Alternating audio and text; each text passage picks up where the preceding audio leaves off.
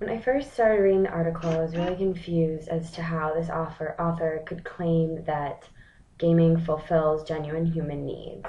To me, it's definitely a weak substitute, like for maybe someone who can't participate in real life the way they would like to because of a disability or because of lack of social skills. It definitely seems like it could be a good replacement for that, but there's no way that achieving something on a game is at all as rewarding as it is in real life, especially if it involves any personal interaction. Another thing that I kind of thought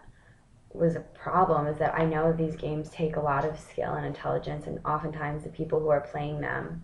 are very smart people because they have to be able to figure out these strategies. And if gaming becomes as huge as this guy thinks it's going to, what happens if people who would have otherwise become doctors or scientists or police officers,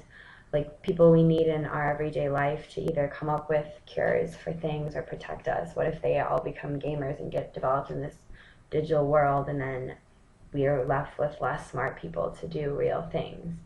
It didn't I still think that the virtual and real world are two separate places because this guy didn't quite convince me that he knew um, how to apply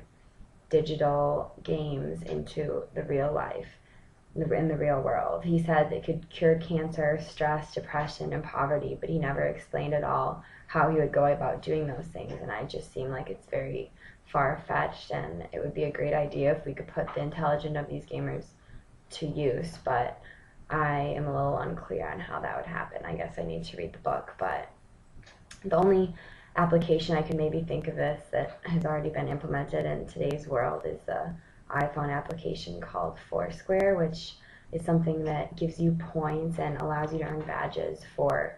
traveling different places and visiting different restaurants. And it doesn't allow you to cheat or anything because of the GPS on the phone. If I would log into Foursquare right now, I would see the places in a, maybe a 1 mile radius of here, and then I can check in and earn points for that check in, and you compete against your friends. So that's maybe a game that would encourage people to expand in the real world and, visit new places. But I still think the real world and the virtual world are very separate.